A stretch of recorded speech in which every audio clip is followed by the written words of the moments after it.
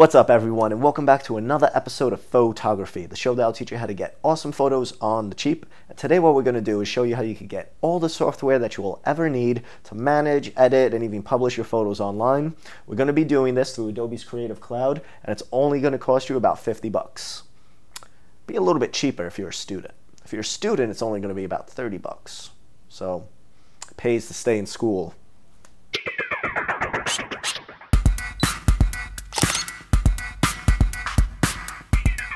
So for those of you who don't know what Adobe's Creative Cloud is, it's essentially Adobe's subscription-based membership. So for 50 bucks a month, you'll have access to all of their programs, okay?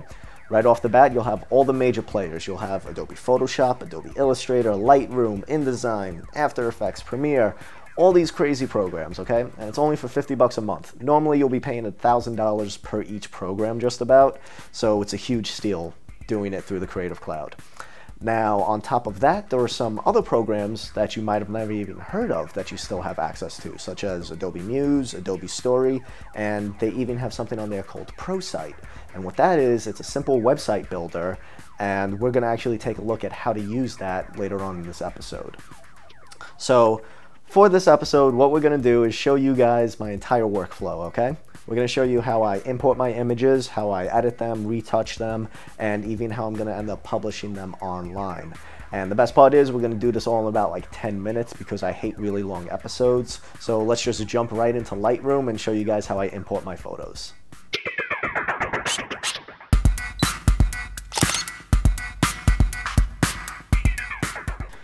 Alright, so the first app that we're going to be taking a look at is Adobe Lightroom. And I always go to this program first whenever I'm working with photos because it just makes it really easy to import and organize all my photo shoots. And on top of that, it has all these tools to make crazy cool edits and adjustments to your photos. So let's start off where everyone's going to be starting off. And that's by taking the card outside of your camera and by importing your photos in through Lightroom. Into your computer through Lightroom. Yeah. Let's do that. Once you insert your card, Lightroom will automatically see it and prompt you to import your images. Here you could select all your photos or just select a few that you want to import. Now inside of Lightroom, you'll be able to make just about all the photo adjustments that you need to, and you're going to do this through its Develop module. So I could spend hours going over the different types of effects and adjustments that you can make inside of Lightroom, but just as a simple example, I'm going to show you how I'm going to turn this color image into a black and white image and still have full control over its color balance. All you have to do is make sure that you're in the Develop module and then click where it says B&W on the right side. You'll instantly see your image change to black and white, and the best part is that you have full control over these color sliders below it. So I'm just going to play around with these sliders a bit so that I could fine-tune this image and really make it stand out and pop just the way I want it to. Alright, so you guys just saw how we were able to get a lot done all inside of Lightroom. But this episode isn't just about Lightroom, it's the entire Creative Cloud. So let's take a look at how we're going to take our images from Lightroom and put them inside of Photoshop so that we can further enhance them.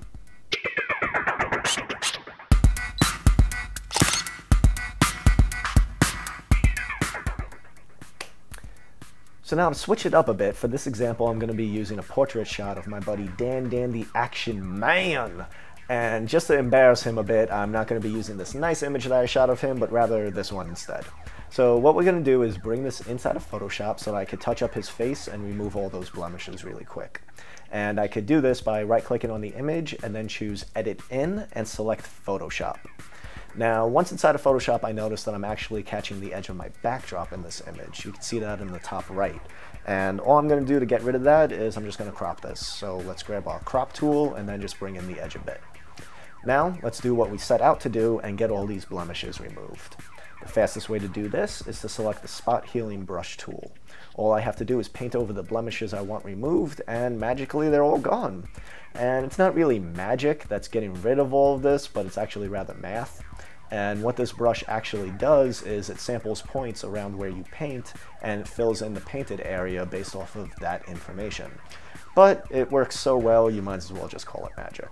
So our photo is looking pretty good now. We could just save it out and be done with it. So we just quickly went over how you could import, edit, and touch up all your photos. Now on top of that, let's take a look at how we could actually publish those photos online for everyone to see. So a lot of people don't know this, but when you sign up for the Creative Cloud, you also get a free ProSite through Behance. And this will allow you to create an easy to manage portfolio site that you could use to showcase all of your work on.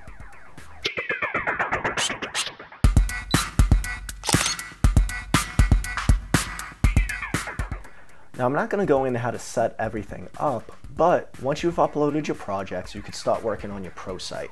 And they have a bunch of templates that you could use right off the bat, but these templates are fully editable, so you can make your site looking just the way you really want it to.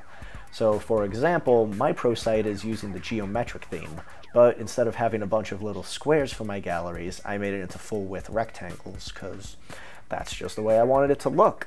And I'll show you right now exactly how easy it is to do that using ProSite.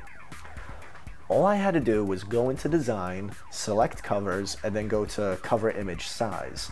Now in here you'll see that these slider controls pop up, and I could just move them around and make my portfolio thumbnails exactly the length and width that I want them to be. So it's pretty powerful, pretty cool, and very easy to do.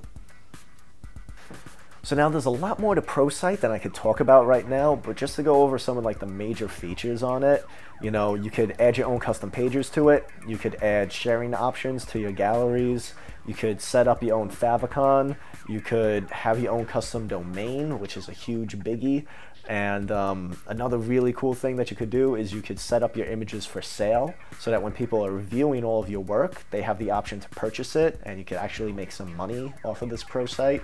And it's super easy and super quick to set all this up. And once again, it comes free with your Creative Cloud membership, so there's really no reason not to use this to showcase your work. Alright, so we just went over how you could manage, edit, and even publish all of your photos for only 50 bucks, all thanks through Adobe's Creative Cloud. Now in our next episode, we're actually going to be diving back to the hardware side of things and heading outside to show you guys affordable ways to travel with all of your camera equipment, because having everything inside of your pants really weighs you down and it gets annoying really, really fast. So don't forget to subscribe so that you can see that episode as soon as it airs. And if you want to learn how you can actually push your photos even further inside of Lightroom, check out our Lightroom presets episode of Pimping Pixels. In that episode, we go over how you could get free presets for Adobe Lightroom that will help you turn your images from looking all bland and boring to just looking awesome and amazing all with one click. So definitely go check out that episode so that you can learn more Lightroom awesomeness, and I'll see you guys next time. What's up, everybody, and welcome back to another episode of Photography, the only show that will teach you the tips, tricks, and techniques that you need to become a pro. No, it's not what it is. It's photos on the cheap. Excuse me. Over here, a little bit, yeah, a little bit, yeah. And yes, I know this is an old camera. I'm using my newer one. This is just for show, okay? That's all. It looks dynamic, or it looks dramatic, pulling the card out and be like, oh, this is what we're doing. Please, compact flash. You know this is an old camera. You know this is an old Canon camera because I'm using compact flash on it, okay? What is this? This is the Rebel XT. I think this was like their first Rebel or something like that.